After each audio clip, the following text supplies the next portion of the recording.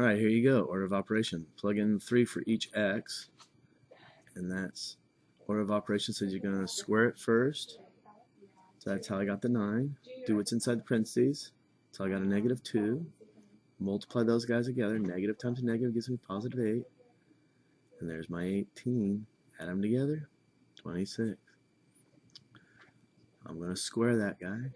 So that's 4 plus 4, which is 8, minus 8, which is 0. And then you just add them together. 5 plus 12, 17.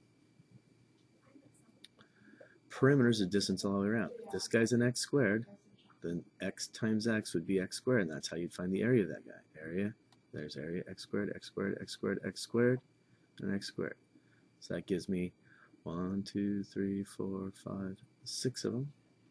There's a 6 for the area, and there's a y squared. There's 2 1s for the perimeter. All those x's all the way around, because these are x squareds. Y minus 1, because the whole thing is y, minus this little 1 right here. That's a y. Y minus this x right here. Y minus the x. Then you just add them up. 1, 2, 3, 4, 5, 6, 7, 8, 9, 10, 11, 12, 13, 14, minus 1, minus 2. And that gives me my 12. 1, 2, 3, 4 y's. 1, 2, 3, 4, 5, minus 1, 1's. Find 3 consecutive even numbers. So if I guess 10, then the next one would be 12, then 14, and their sum is 234. So I just added them all together, and there it is. So I guess something larger was too big, and I guess something smaller. Combine the like terms. That's negative 5. And 3 is negative 2. Negative 2 gives you minus 4 more is negative 6. Minus 6 more is negative 12. Negative 7 minus 9 gives me negative 16. Negative 16 minus another 8 is negative 24. And then just add those two together and you get that guy. You could break it up many different ways. I broke it up into this rectangle, which was 25, that length, and that width. So that's the area right here.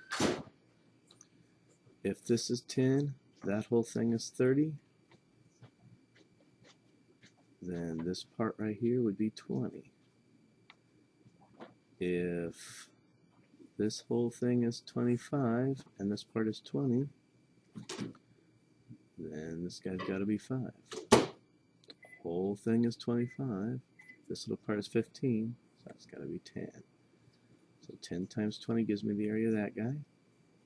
Base times height divided by 2 is the area of a triangle. Add them all together.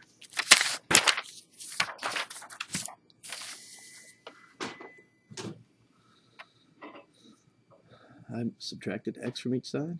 That's how I got the 5x. Add 3. That's how I got the negative 65.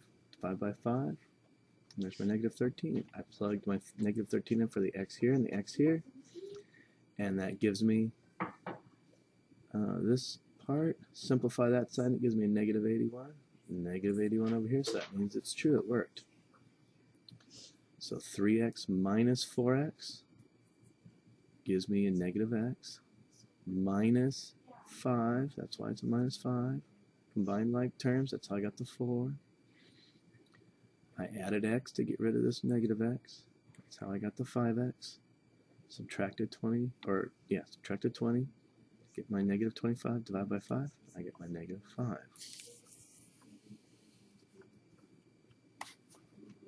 I did ounces over dollars, so I have to do ounces over dollars. I butterflied. That's how I get the 60x equals that ugly guy. Divide by 60 on each side. Since it's money, you always round to the second decimal place. That's the cents. The x's are on the same side of the equal sign, so you always combine like terms if you can. That's how I got the 9. Subtracted 49 from both sides, divided by -6. Plugged it in to check it.